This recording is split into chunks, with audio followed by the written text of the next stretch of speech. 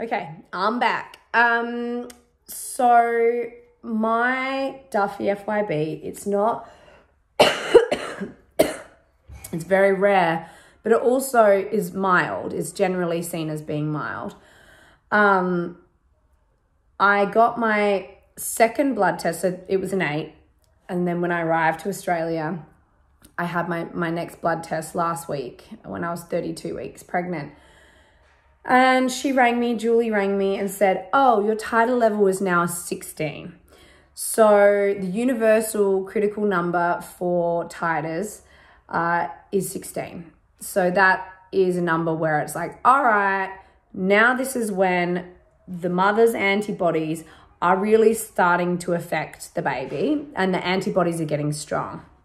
So then you basically have to find out if the baby carries the antigen. If the baby does carry the antigen, the same way Poet did, she carried the antigen, and obviously one of my other children had it too, then she can become quite anemic, because the only job that my antibodies has is to attack the red blood cells of the baby.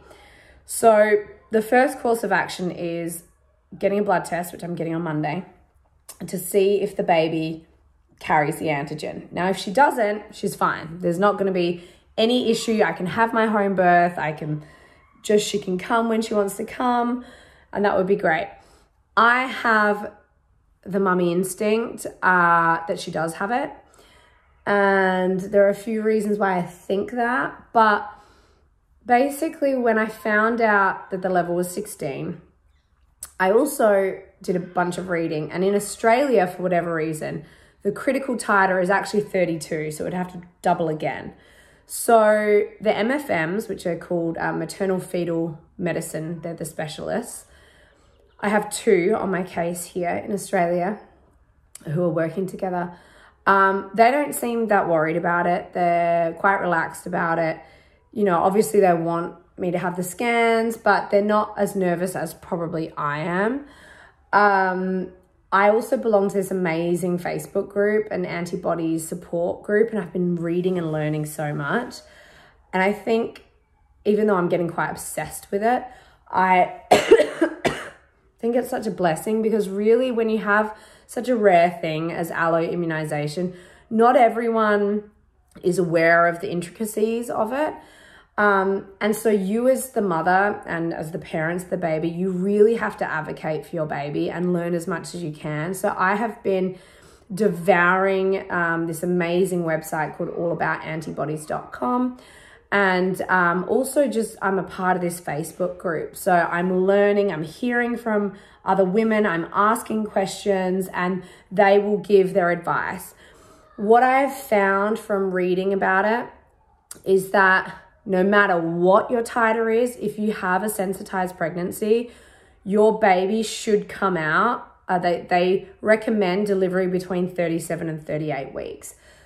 So that's the sort of global recommendation is baby is safer outside of the womb once they hit 37 weeks than to stay in the womb for a few extra weeks. You know, that was quite confronting to read for me, because in case this is my last pregnancy, God willing it's not, but in case it is, I was really excited to have a home birth and just to let her come in her own time, not have any sort of inductions, just really enjoy her being in there in case this is my last pregnancy. So it's thrown a bit of a spanner in the works, but of course I err on the side of caution. I think I'm getting pulled in a few different directions. I think I'm wanting to lean into the relaxed nature of my doctors here in Australia.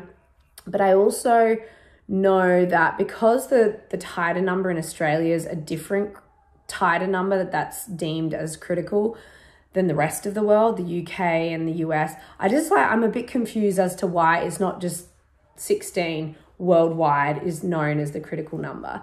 So I'm sort of sitting in a place of thinking I'm already at a critical point. We had what's called an MCA scan, which is where you scan the baby's, the blood flow going into the brain and just checking baby out.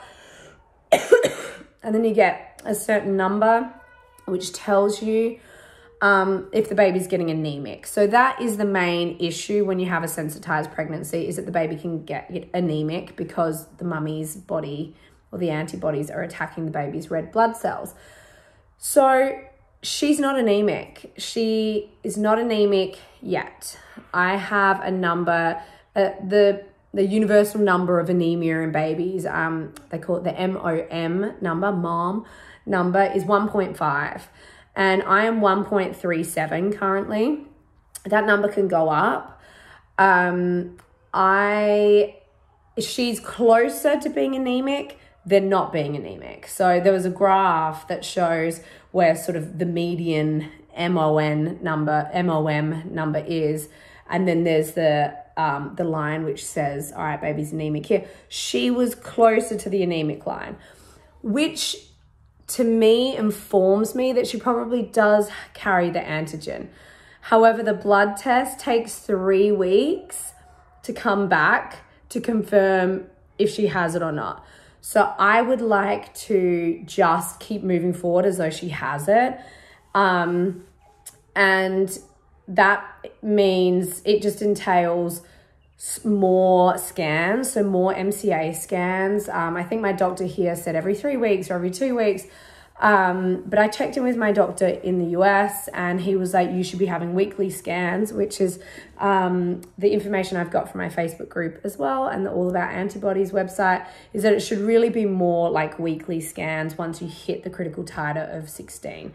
So I'm just really trying to advocate for her, and I'm happy to pay every week to have the scans just to make sure she's not getting anemic, because if she does start to show signs of anemia and she gets over that 1.5, then there's this thing called an IUT, which is an intrauterine transfusion. So she could get a blood transfusion in utero, which at the gestation I'm at now, which is 33 plus 4, they say generally if you're over 34 weeks, it's actually just safer for the baby to be delivered, rather than go through an IUT. So look, it's not news that I wanted to have, and it was a bit confronting. Mark and I had a day where we just yelled at each other all day, I think because we were both so stressed out. And it's changed things a lot for us. It's changed sort of how we saw our birth. It's changed what happens to the baby after birth, because she's going to need to go to neonates to get her blood tested. So she just needs to have all her levels tested to make sure that she's not anemic. And if she is, maybe she has to go under the lights and what sort of therapy she might need. But I'm cautiously optimistic, and I'm hoping that this is as high as my number will get, and hopefully it'll drop back down again before delivery. But either way, I'm feeling like I've broken up with the idea of having this dream home birth, and that I'm leaning into like what is most important. The most important thing is having a healthy, beautiful, amazing baby who is safe. And if my environment isn't going to make her the safest, I am happy to have, if I need to, have a preterm baby or an early term baby, which is 36, 37 weeks. We've picked an induction date. So it's between the 37 and 38 week gestation. And so the other sort of complicated element of this is that Mark is leaving to go back to America. He is leaving to take Isaac back.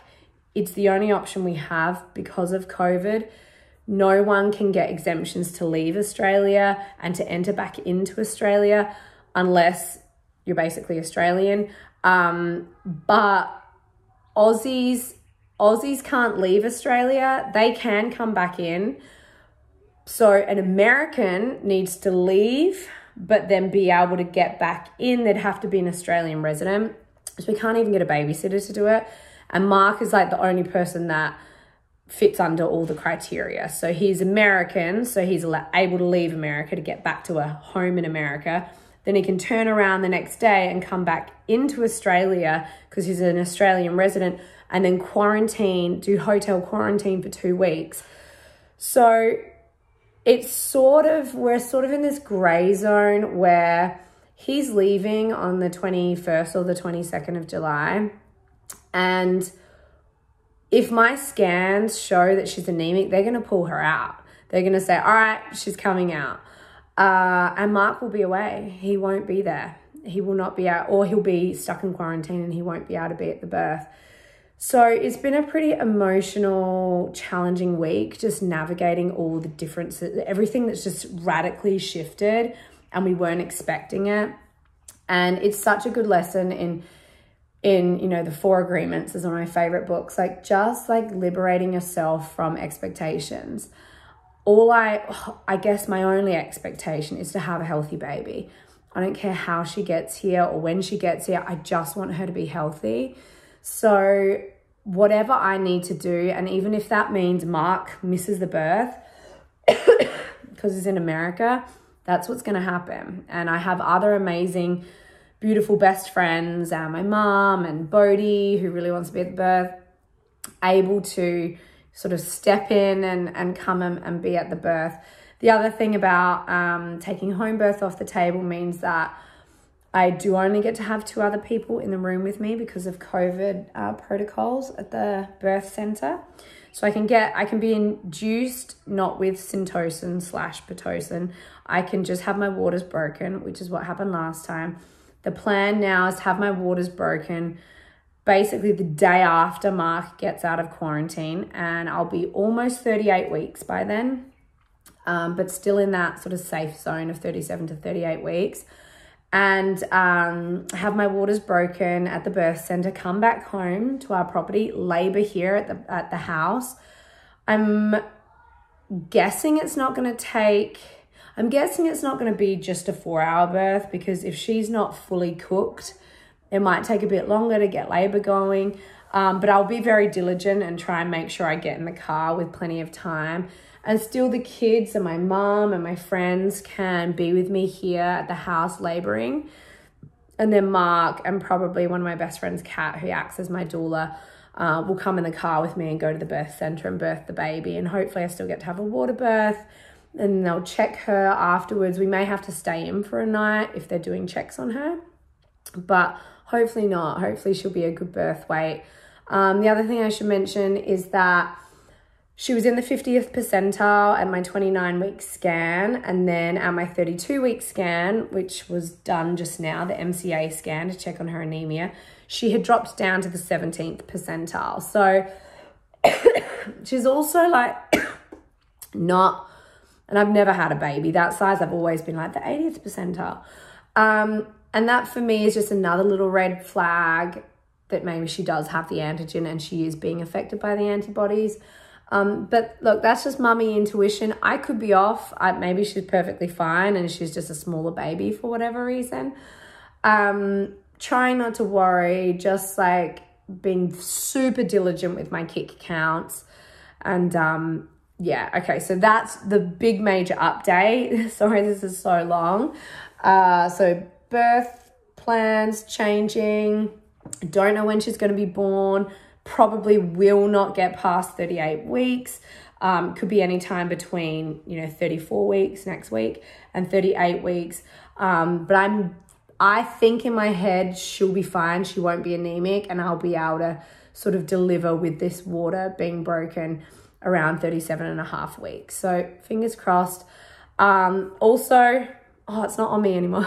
My Apple Watch, I'm obsessed with. I've become obsessed with. Guys, help me. Closing my rings every day, my move ring, my exercise ring, and my standing ring.